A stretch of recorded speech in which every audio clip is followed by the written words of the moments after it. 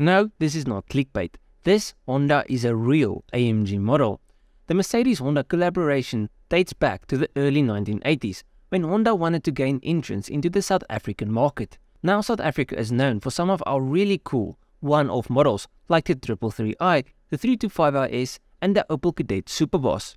We have some great, unique cars here, and this weird Honda is yet another example of rare and special South African-only cars. So Honda wanted to sell to a South African market, but they weren't yet established in our country, whereas Mercedes had already been here since 1948 and had established a strong brand in our country.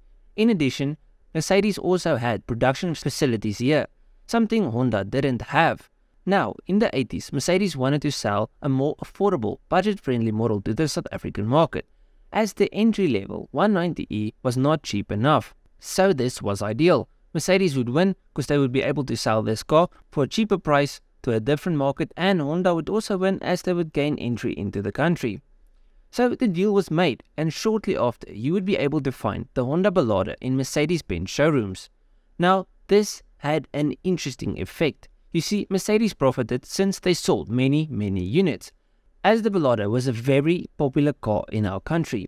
But it also gave the people the perception that Hondas are a cheaper brand that offers the same type of quality as Mercedes. Now for the cool thing, AMG, the biggest Mercedes tuning house of the 80s and 90s, also worked their way into this collaboration. And this was the result. To most, this just looks like a CIVIC with mags, but here in South Africa it's called a Ballade. And this specific one is an AMG Ballade. What makes it different? Well, I'm glad you asked. The AMG Ballade 4-door sedans used versions of the B16 and B18 engines with lowered ABUX suspension. Now, the Honda B16A unit found in this Ballade made 173 horsepower after AMG tinkered with them. Cosmetic enhancements were limited to either 15-inch or 16-inch wheels with a boot spoiler.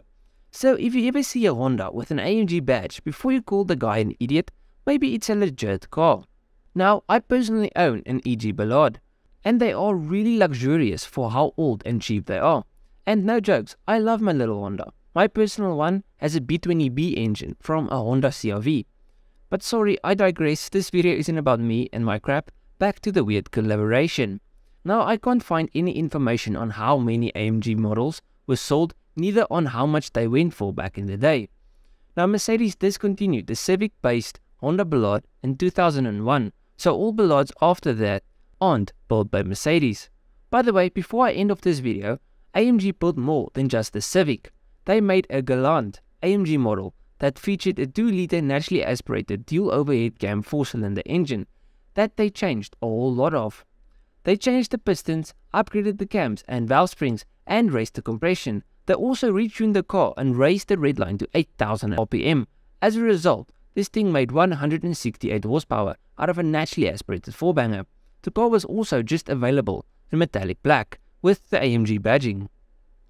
Before Mercedes bought 51% of AMG, the company did some cool stuff. If you want to see more on the pre-merger AMG, watch this video. Anyways, let me know what you think of this car and this video. If you liked this video, please leave a like and subscribe to the channel. And if you did like the video, you'll like the other stuff on my channel, so just go through it, see if there's something else you like. I'll check you guys in the next one. Cheers, eh?